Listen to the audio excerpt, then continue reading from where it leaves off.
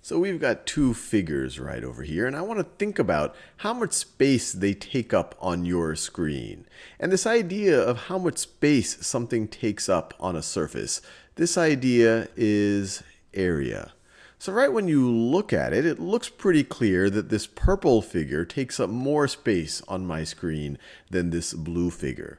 But how do we actually measure it? How do we actually know how much more area this purple figure takes up than this blue one?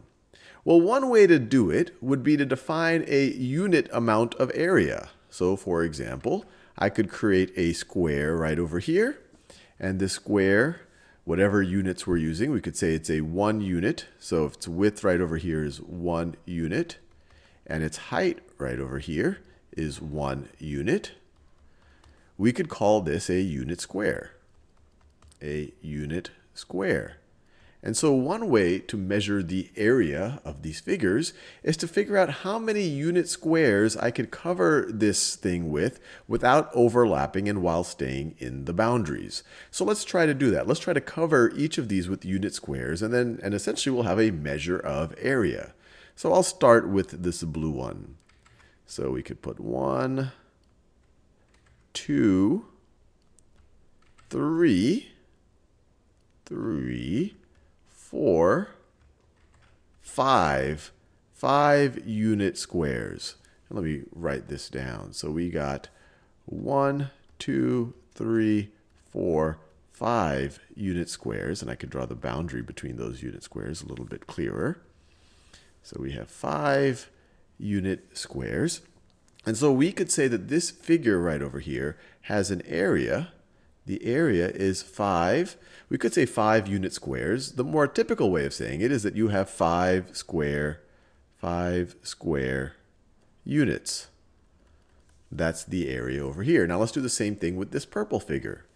So with the purple figure, I could put 1, 2, 3, 4, 5, 6, 7, 8, 9, 10 of these unit squares. I can cover it. They're not overlapping, or I'm trying pretty close to not make them overlap. You see, you can fit 10 of them. And let me draw the boundary between them so you can make them you can see it a little bit clearer. So that's the boundary between my unit squares. Between my unit squares. So I think there you go. And we can count them. We have 1, 2, 3, 4, 5, 6, 7, 8, 9, 10. So we could say the area here, and let me actually divide these with the black boundary too. It makes it a little bit clearer than that blue.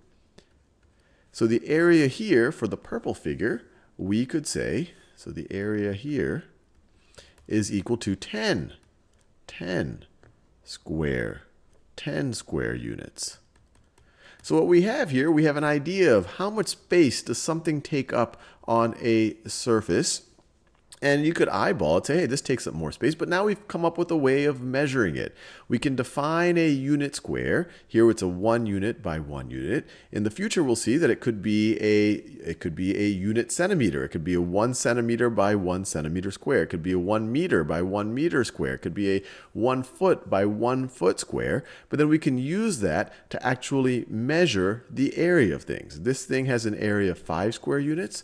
This thing has an area of 10 square units. So this one we can actually say has twice the area. The purple figure had twice the area. It's 10 square units as the blue figure. It takes up twice the amount of space on the screen.